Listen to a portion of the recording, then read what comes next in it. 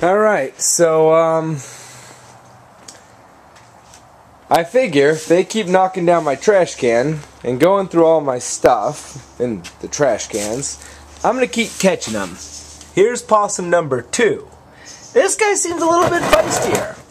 He's got that open mouth, scare the hell out of me kind of thing happening.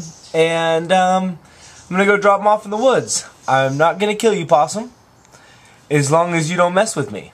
Alright? So the deal is, you don't try to attack me, and I'll release you in a nice, luxurious little enchanted woods.